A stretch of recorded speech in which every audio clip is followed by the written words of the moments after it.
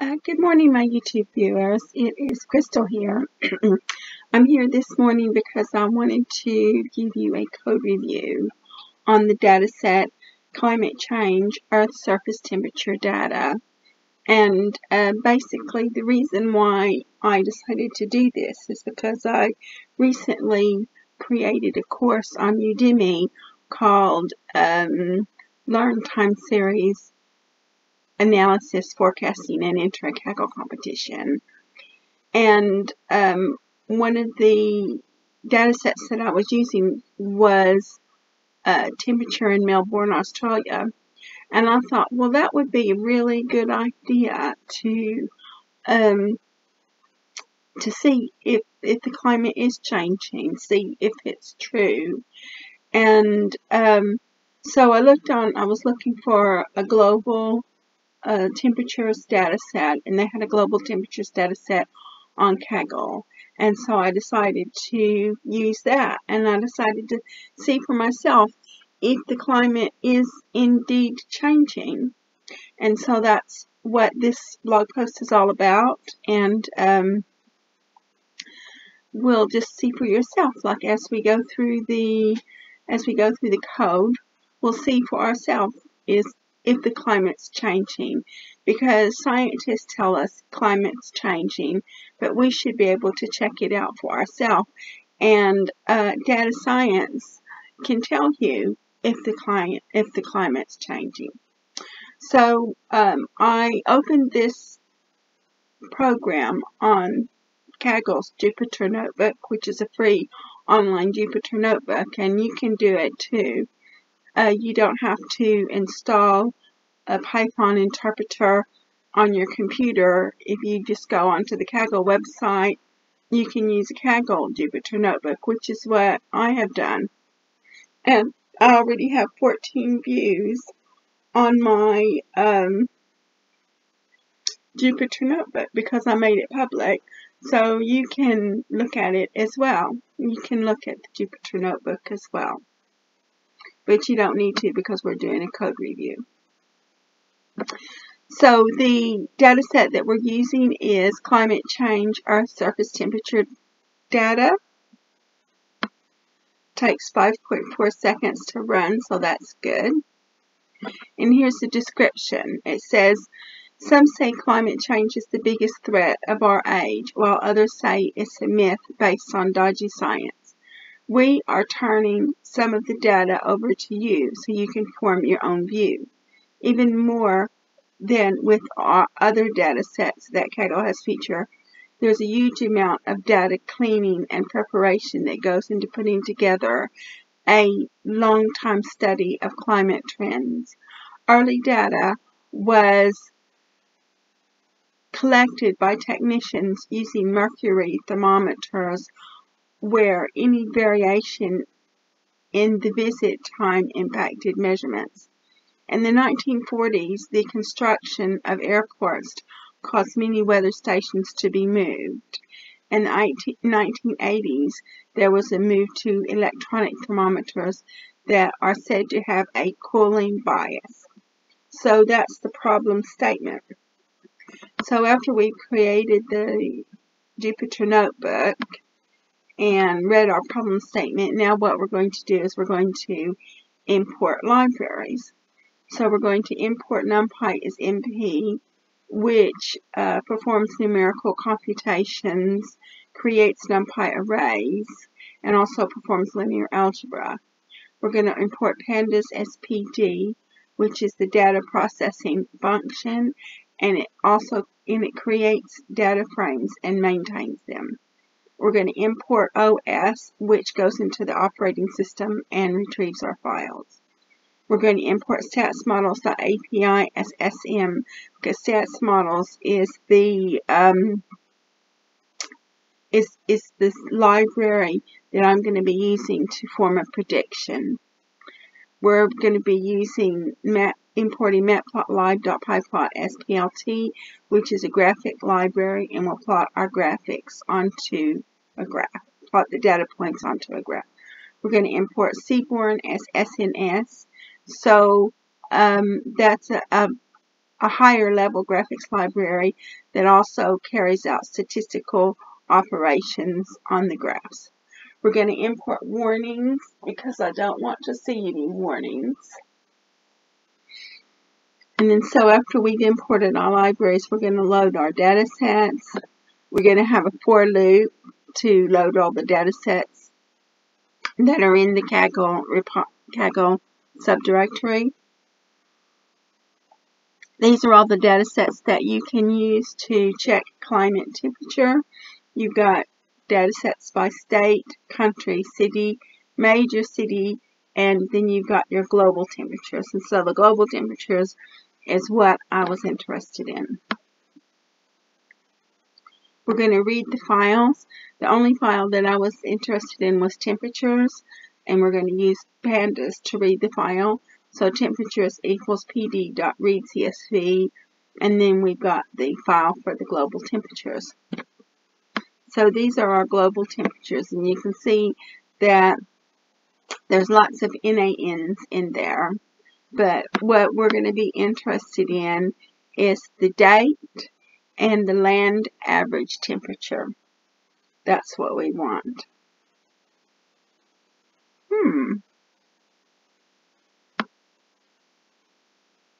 So now what we're going to do is we're going to create the time series from that data frame. So TS equals temperatures, and then DT, and land average temperature, because that's what I was interested in. What I wanted to do was I wanted to create a time series. Now, if I had wanted to, I could have made it a multivariate time series, and I could have used the other columns to do a multivariate time series, but I decided that I was just happy to use a univariate time series. So we've got our date and our land average temperature. And then so TSDT equals PD to date time TSDT. So we time stamped the date. TS index equals TS.DT. So we made the date the index. TS equals TS.dropDT axis 1. So we dropped axis. We didn't need that anymore. And then we've got TS. So you can see now we've got like the index column, which is the date, and the land average temperature, which is what we're interested in.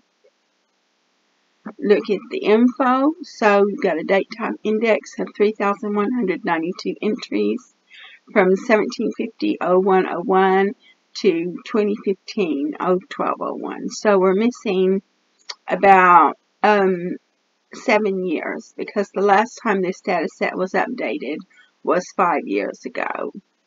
So, but we still should be able to come to a good conclusion with the information that we have.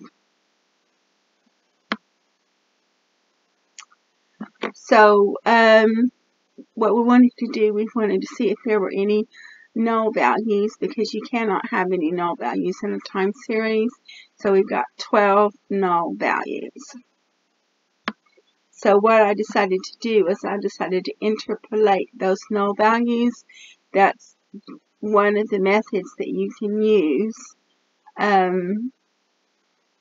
when you have null values in a time series. So TS equals TS land average temperature dot interpolate method equals linear TS.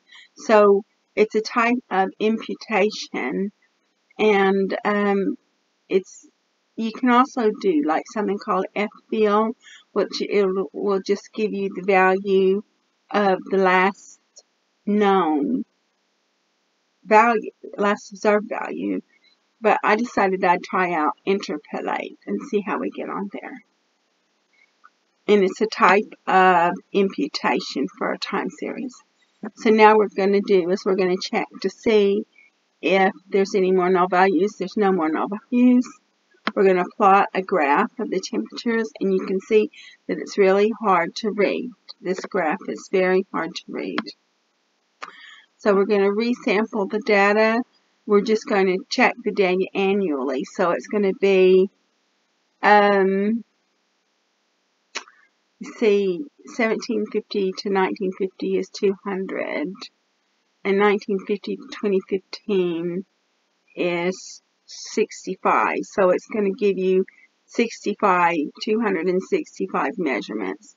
So we're going to resample it.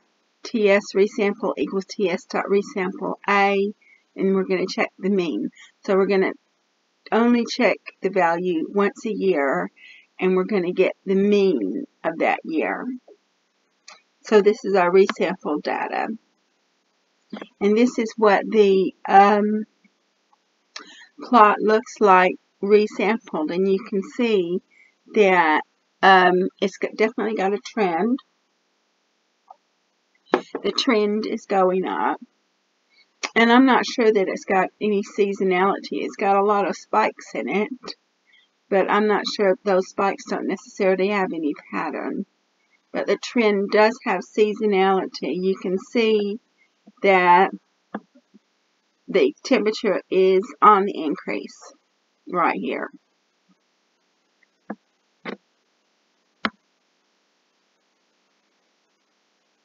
So it started increasing.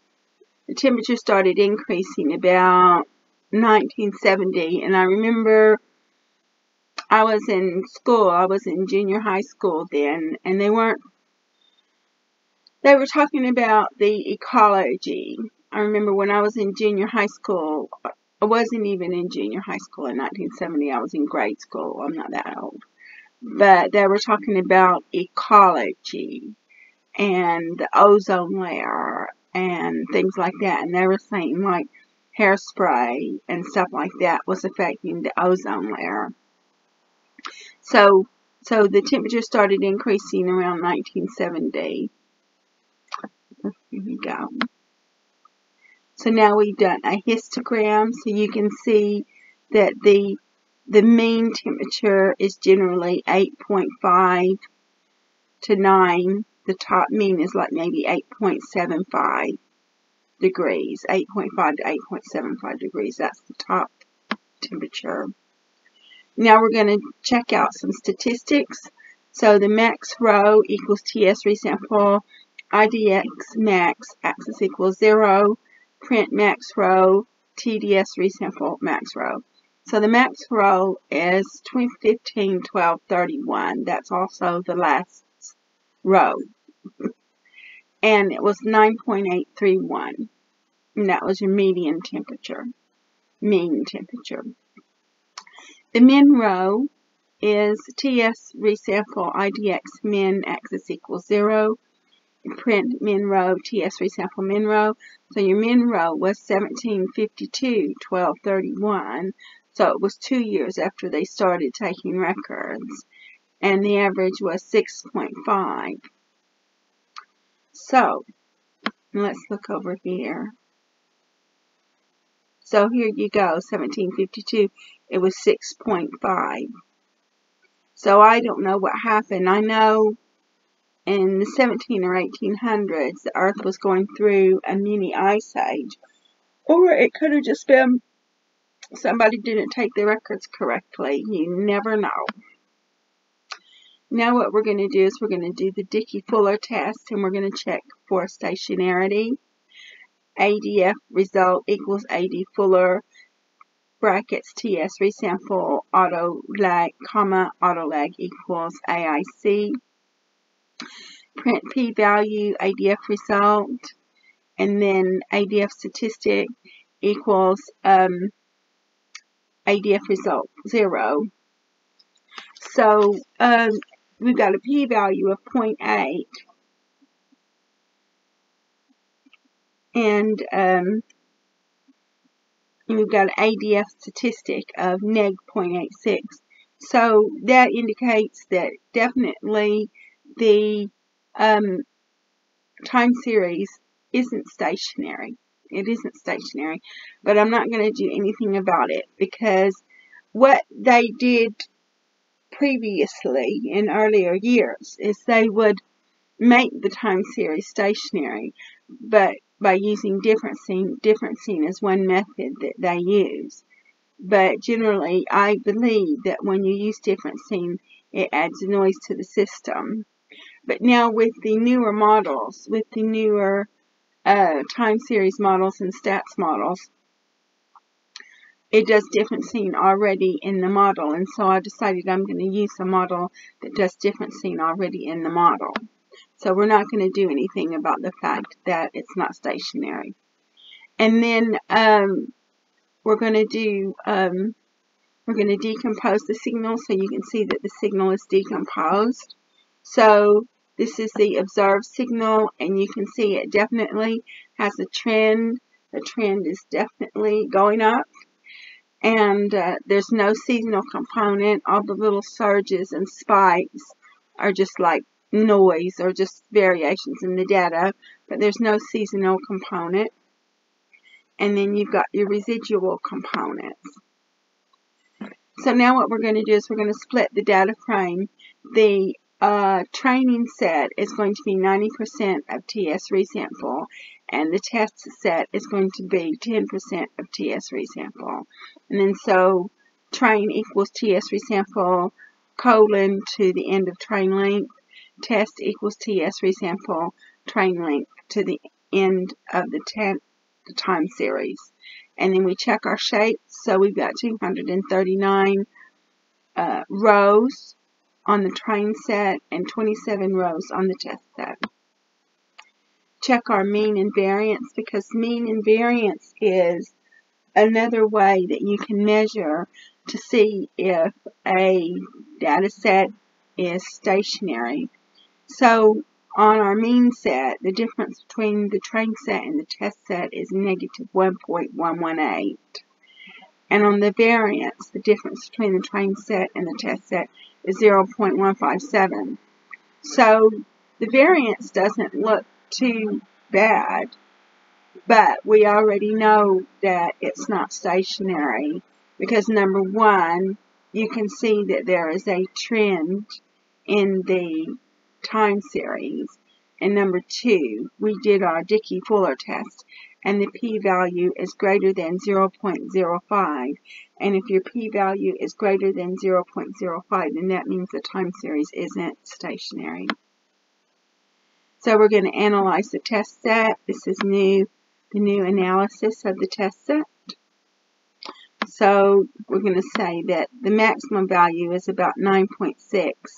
You have the most readings at 9.6. And now we're going to do the ARIMA model.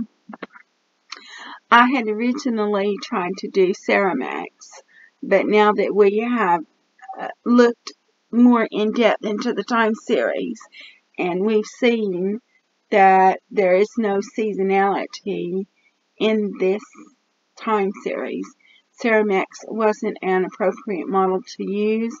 In addition to the fact that Ceramax wasn't an appropriate model to use, it just didn't work. It didn't work. I don't know if it's a problem with Kaggle, if Ceramax is too new, but it just wouldn't work. It gave me something on the screen, but it definitely wasn't what I was looking for. So we used ARIMA, which is Auto-Regression Integrated Moving Average. And with Auto-Regression Integrated Moving Average, you have parameters that you have to tune, and these parameters are PDQ. P is for auto-regressive, D is for integrated, which does differencing, and Q is for moving average.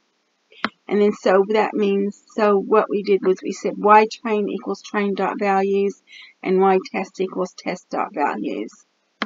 And what we did was we put it on a grid search. So this is your grid search. This is your PDQ values. And then this is your grid search that you, and I went ahead and remarked off the grid search, and the reason why is because it took a little bit of time to do it. So what you do is you do it once, get your grid parameters, and then you don't need to use it anymore. So then you can just like remark off the function. Well, this isn't a function, but I made it a function later on. You remark off the code because the code takes a while to iterate through the time series, and that's just going to be time that you're going to be wasting waiting for it to iterate through. So you just remark it off after you've done it the once and got the code once. So I iterated through it, and the code that I got was 021. So import statsmodels.api is SM, model equals ARIMA, YTrain, order equals 021 fit, model AIC is 271.8. AIC is a metric used to see what a good fit the data series is to the model. And so now I made predictions. Y hat equals model.predict len train, len train plus len test minus 1. And these are my predictions. This is it. You can see that the predictions are moving upward. They're not moving upward as much as the actual values are, but they are moving upward. So test equals pd.dataframe test, y hat equals pd.dataframe y hat. So we're taking test and y hat and we're using pandas to make them data frames. And now we're checking the error, because error is what you want to look for. Excuse me, it's early in the morning. Error is what you want to look for, and mean squared error is an error where it says np square brackets np subtract brackets test comma y hat brackets dot mean brackets. And then RMSC is what I like to look at for. That's root mean squared error. And also, like when you enter Kaggle competitions and other competitions, if it's a regression, then they're going to be looking for RMSC as well. So RMSC equals np dot square root MSC. So the error, the RMSC that I got was 0.27, which is pretty good, because that's what you want. You want the least error. The least error is what you're looking for. And thing is when I recently did this Udemy course, which I will leave a link to the Udemy course for you in the descriptions box, there was a problem when we were trying to do the RMSC. We originally had done math.sqrt. Well, RMSC wouldn't work because of that. And so I found out whenever I was doing research as to why it wouldn't work, I found out that there's a glitch in math inbuilt library, and you're supposed to use NumPy sqrt. So yeah, so don't use math sqrt, because there's a glitch in math where it might make it where it doesn't work, which is what I found that to be the case. So I'm just using NumPy sqrt just to save my sanity. So now we're going to y test equals blank array for y in test land average temperature, y test dot append y, and this is your y test. And that is your that's your y test. Y hat array equals blank array or empty array for y and y hat 0, y hat array dot append y, and this is your y hat array. Okay. And then we created a data frame so you can compare the actual values to the predicted values.